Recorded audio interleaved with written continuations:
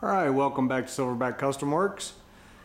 Just wanted to show everybody what the painted product looks like after the stripe is laid and everything cleared back over. I've had a lot of inquiries about this painted on rally stripe, so everybody that's asking about it, we just kind of wanted to show it right after the everything is cleared.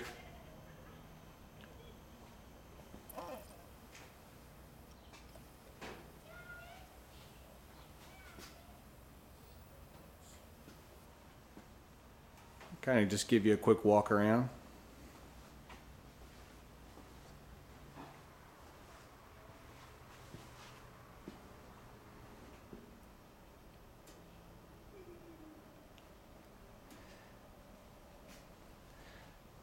The customer that this belongs to, he's got a real good plan for a real nice truck.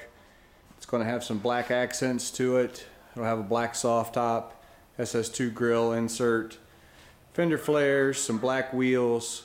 It's going to be a really nice vehicle when it's all finished up. Definitely will stand tall, and we want to make sure that we do him proud and give him all the compliments that this will definitely deserve. It's a beautiful truck. He's doing it the right way. Built for longevity. It's definitely going to last him, and that's what we're all about here at Silverback Custom Works. Giving the customer the absolute best bang for their buck.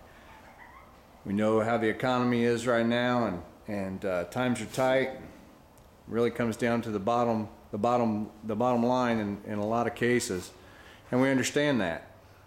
You know, we're a restoration shop that doesn't try to gouge the customer. We're not in this to try to get rich on one job.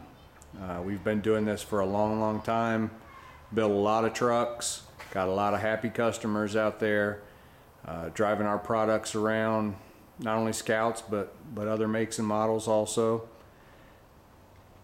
Built a lot of Scouts over the years, and we know what we're doing. If anybody has any questions or comments on this truck, please feel free to get a hold of us. Send me emails. Any inquiries that you have, I got no problem answering them.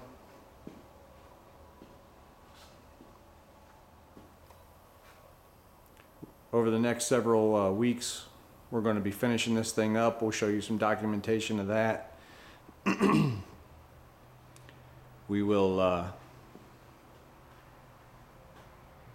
We'll show the whole process. The next step will be the wiring harnesses, stringing it for wiring, getting the dash set up, getting the driveline up and running, wetting everything up, filling the axles, transmission, engine, and so forth, and getting it so it'll fire up and run. Getting the exhaust put on it, getting it prepped for drivability. Right before final assembly, we'll wet sand it all down, buff it out, just for the absolute best shine and luster.